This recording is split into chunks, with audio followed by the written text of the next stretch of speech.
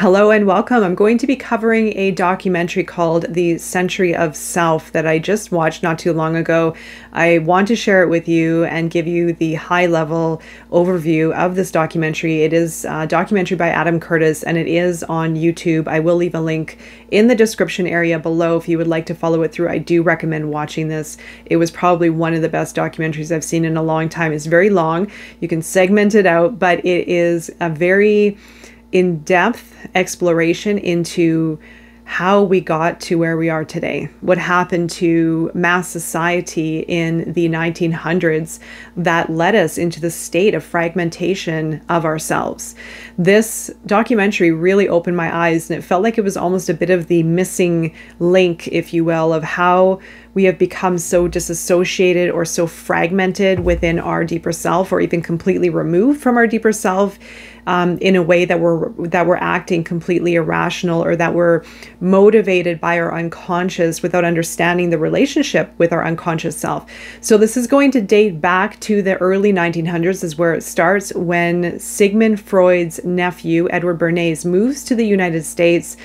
And he brings through Sigmund Freud's psychoanalysis theories to inspire the public to shop and to consume based on desires. So Sigmund Freud, just as a little note, which was new information for me, I don't truly know too much about Sigmund Freud. I've studied more of Carl Jung's work, not so much Sigmund Freud. So this was actually a very educational documentary for myself. It does touch on some of the points of Sigmund Freud, his life, his research, his I would say his passion behind his work. And I would have to say he wasn't really fond of humans. He felt that human mass society were irrational beings, very primitive and very uncontrollable.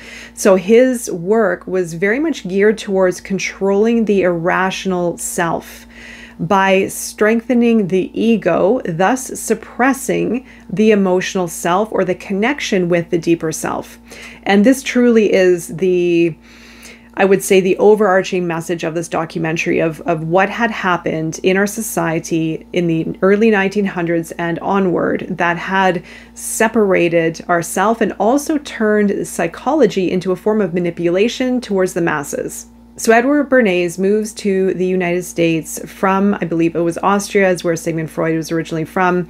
He moves to the United States and starts to work with companies in PR to develop campaigns to create allure and desire for consuming.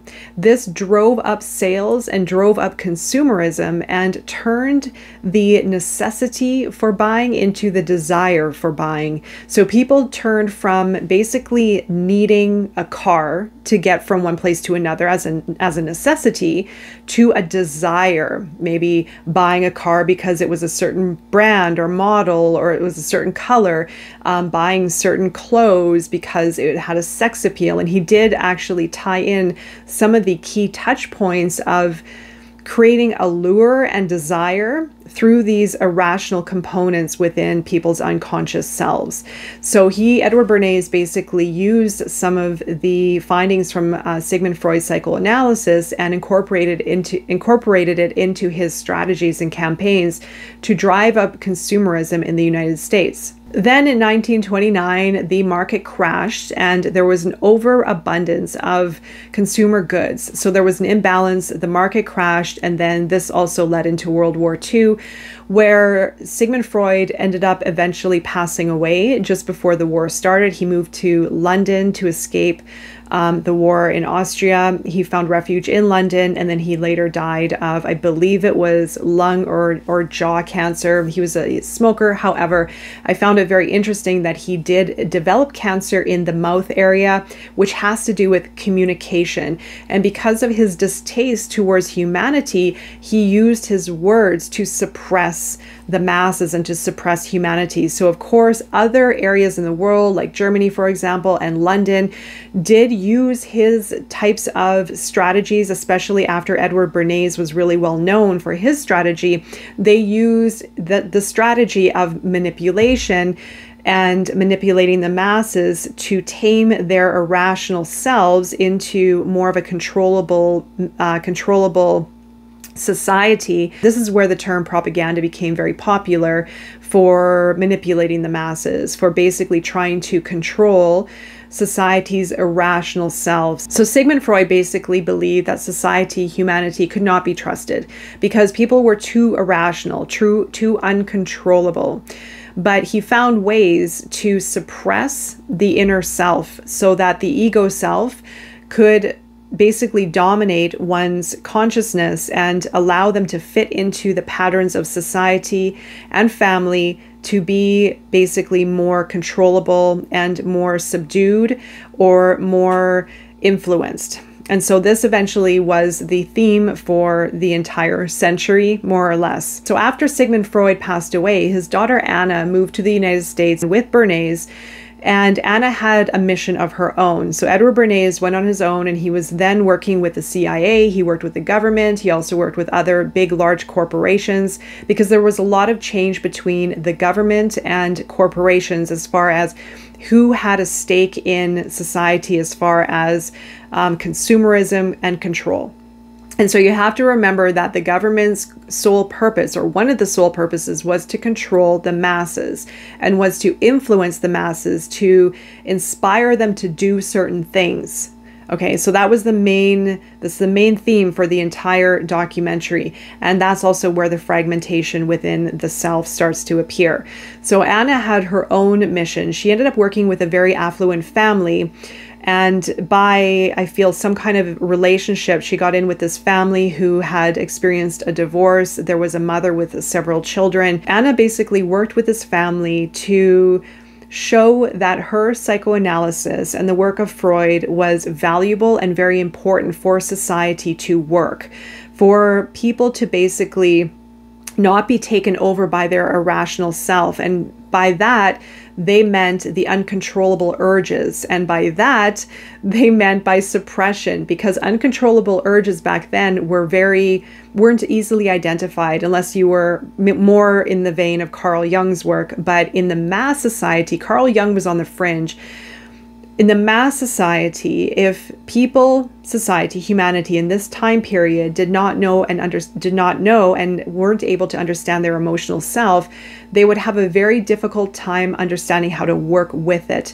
So the basic premise of Anna's work was to suppress it, because they felt that it was too uncontrollable, it was way too it was harmful, it was destructive, and again, the control factor was very difficult for a mass society, for governments, for example, or even again for big brands in the corporate industry, which is where Bernays ended up putting his work. But Anna ended up putting her work into the people. So she ended up working with a very affluent family, bringing the psychoanalysis work from Freud into this particular family to show that it worked, to show that it could help a family find calm and function and relatability with society and with family patterns. Thus, of course, suppressing the irrational self, becoming more rational, more controlled, and fitting in with, again, society, not feeling, not acting out, becoming very controlled, if you will. As Anna worked with this particular family, because they were highly affluent, her work became very well known. Because also Bernays was working in PR, his work also was becoming very well known, and thus became the birth of psychoanalysis. Psychoanalysts all of a sudden started to pop up everywhere. They were working with movie stars, they were working in marketing firms, PR firms, and they became very well sought after. They were very well paid. Edward Bernays had a very, very luxurious lifestyle. Psychoanalysts were sort of the top of the game at this point in time, because there was also a big shift around people understanding how important this work was to understand the psychology of self. However, a lot of the larger corporations were using it to influence and to manipulate people. Over a little bit of time, the family that Anna was working with ended up falling apart. The children ended up growing up and they became addicted to drugs, alcohol, and then one became suicidal. And this information was hidden from the public. Slowly, one by one, cases like this started to pop up with people who were being treated in the same way that Anna had been incorporating the psychoanalysis treatment towards this particular family. In time, people were were realizing that this treatment was in fact suppressing the human self. But nobody really knew at this time exactly what was happening, just that something was actually going wrong. So you can think of the masses being manipulated in a way, in a certain type of psychology that eventually suppressed their relationship with themselves. They had to show up perfect. They had to dress like everyone else. They had to be like everyone else. Or then eventually in time, they started competing with other people in the realm of consumerism and self-identity, when certain pockets of people were starting to try to connect more with themselves, of who they are as an individual. This documentary also does cover the progression of individuals trying to return to themselves, trying to understand what's beneath the surface and getting comfortable with their so-called irrational self, which really is the part of ourself that is the shadow and the unconscious self. And once we start to understand it, we can find more peace within ourselves. And it was a bit of a messy process for some years for people to work in this domain and become comfortable with this aspect of themselves, which is still a work in progress today. Again, I do highly recommend watching this documentary. It will open your eyes as far as what has happened to us in society and how major corporations and even governments have used these techniques to manipulate the masses. We are very fragile.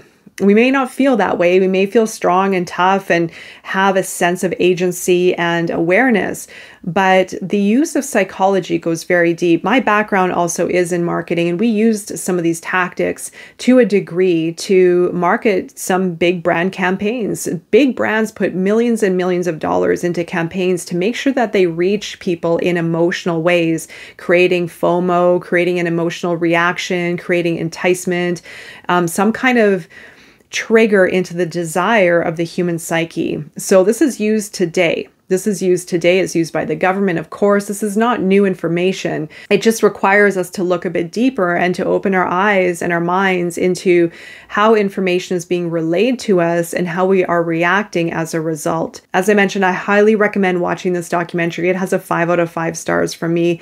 It was highly informative. It was inspiring. It was a bit shocking, but it opened my eyes, and I'm sure it will open yours as well, as to what has happened to us and what is still happening to us today. This is not going to go away overnight. This is still being used, these tactics and the psychology of self, understanding humanity and the masses and how to alter and manipulate their perceptions and behaviors. It's still happening today. But again, the more aware that we can be around what we are consuming and how we are reacting as a result, it will change the outcome, and it will change our relationship with ourselves and what we are doing and the choices that we make and our behaviors.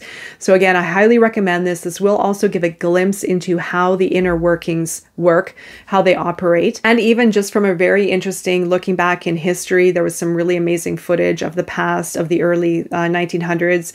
It was really interesting to see the progression, even just of society as a whole. So I will leave a link below. Check it out. And I look forward to hearing about what you think about the documentary. Wishing you all the best, and take care.